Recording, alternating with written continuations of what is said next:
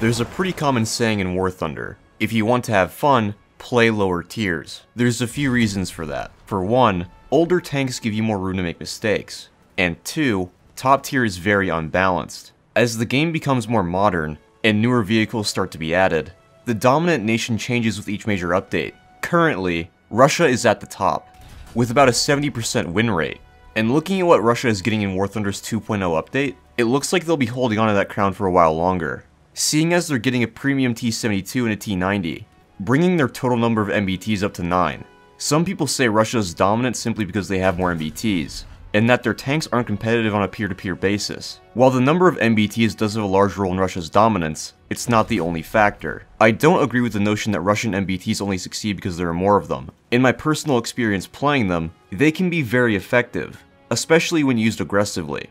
I think Russia dominates because their entire top-tier lineup is comprehensive. They've got the best helicopters, the best SPAA, the only top-tier ATGM vehicle, respectable cast planes, and the best IFVs. In fact, I think they're pretty much the only tree that has top-tier IFVs, excluding Sweden. So while adding more MBTs to other nations would help, it's not the full solution. Top-tier lineups need to be diversified across the board. For me, Sweden stands as an example of this idea would work. Though Sweden's tech tree is generally small, they have a good assortment of viable top-tier vehicles, putting their win rate above other nations. Some smaller nations will have trouble fleshing out a top-tier lineup, but even just a few more vehicles would make the situation better overall. When it comes to America, they're in an alright position, though I definitely see some room for improvement. What they lack the most are viable ATGM vehicles and IFVs. I would add the M3A2 ODS, which would have access to APFSDS and TOW2s, at around 9.0. This wouldn't be great, but it could work as a support vehicle in a 10.7 lineup.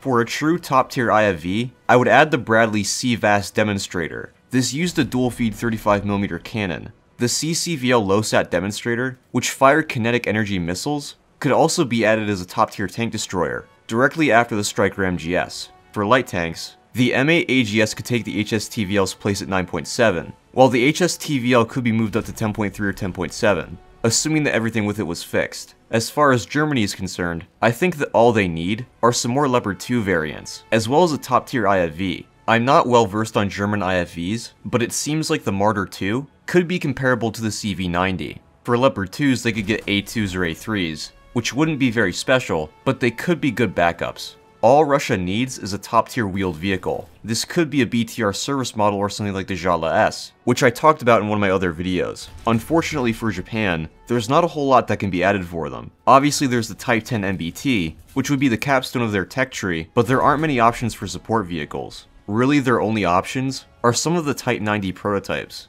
Britain, France, and Italy are sadly in the same boat. They all could get some MBT variants that wouldn't really change anything, as well as one or two support vehicles. Britain could get the Warrior CTA Demonstrator, essentially a CV90 equivalent. Italy could get the Draco wheeled SPAA, basically just a wheeled automatic, and France could get the VPX 5000 Hot, which would be a small and mobile ATGM platform. Since Sweden is getting another STRV-122 next update, I think they're pretty much set. Now obviously adding more vehicles isn't the only way to balance top tier. A lot of other changes have to be made. There needs to be a wider variety of maps, spawn point costs need to be reevaluated, and repair costs need to be equalized. Some players don't bother respawning because their tanks cost so much more than the competition. Anyway, I'm sure I'll talk more about this in the future. If you have any suggestions for balancing top tier, let me know. As always, hope you guys enjoyed the video, and I'll see you on the next one.